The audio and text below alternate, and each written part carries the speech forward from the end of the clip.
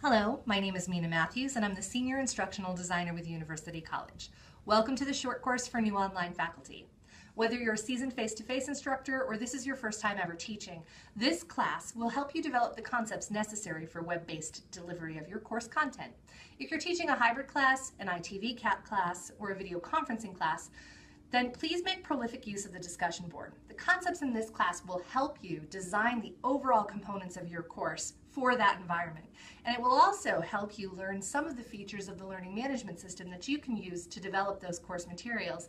However, we have about 8 instructors and teaching assistants in this class, and we really are able to provide you with some individualized support.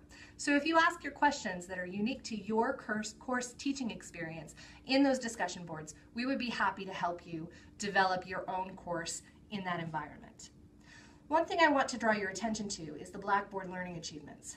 Because we know not every instructor will be using Blackboard specifically, even though Blackboard is the learning management system sanctioned by the University of Maine system, we want to make sure that Blackboard is an option for you.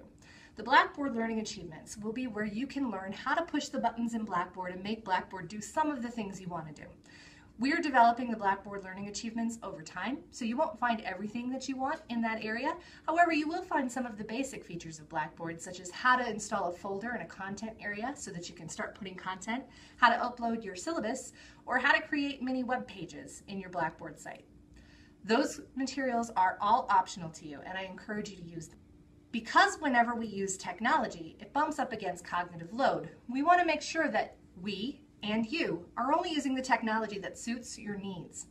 What I mean by that is, whenever we introduce new technology into our learning environment, we have to learn the technology and the course content and learning outcomes simultaneously. And we only have enough room to learn 1 or 2 things at a time.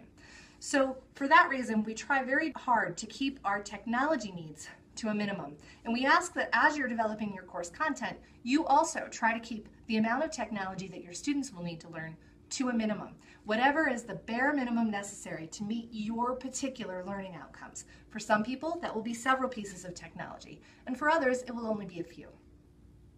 Thank you for signing up for the short course. I look forward to working with you in this class.